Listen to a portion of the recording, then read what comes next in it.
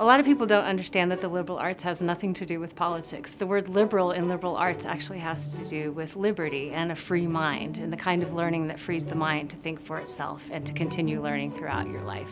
If you go back, for example, to the 1960s and 1970s, the predominant view of the purpose of business is that businesses existed to generate profits for their owners, which at that time, relative to today, was a rather myopic focus. If we fast forward to today, that view of the purpose of business has shifted substantially and is much more expansive. When we consider the liberal arts, the purpose of that is to essentially expand our worldview, to be able to make us more adaptable and expandable in terms of our curiosity and awareness of what's going on. Students graduating now are going to have at least 5 careers in their life, so that gives you a lot of flexibility to deal with what's coming towards you, right? And you're not narrowly trained to one thing. So the way you might be learning about something like race in a social sciences class, and the way you're learning about it in a biology class, and the way you're learning about it in a literature class are all very different, but they complement each other in really important ways. Comprehensive University will have a list, a gen ed, that doesn't look super different than ours. You're going to take a history, you're going to take an English, you're going to take a science.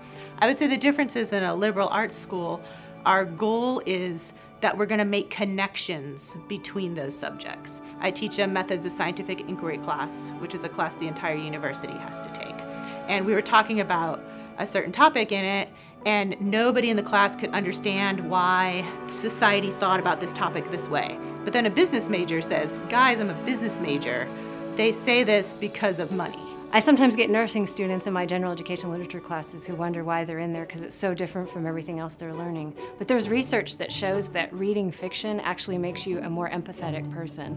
And so studying literature actually helps people who work in the health sciences become more compassionate caregivers. When we think about the liberal arts, especially here at OCU, we often connect it to our general education foundation, but it doesn't stop there. So for example, in the business school, one of the first classes that all business majors are required to take is called Business Ethics and Leadership.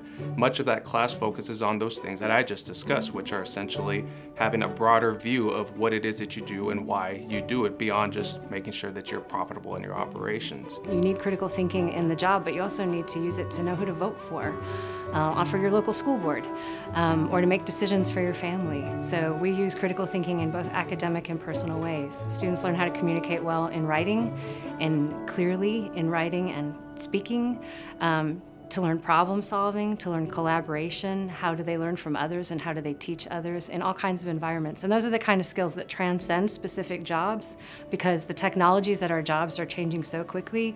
We have to be flexible thinkers who can solve problems, work with others, and think well and research and analyze. I'd say one of our huge strengths, and you'll hear this from everybody on campus, is the community aspect.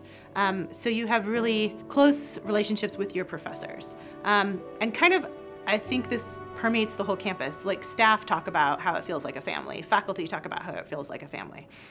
So a huge difference is that the accessibility of your professors and the interactions that you get to have with them. I think the kind of community we have here at OCU that fosters intellectual, spiritual, creative endeavor as a community wouldn't happen without the liberal arts tradition.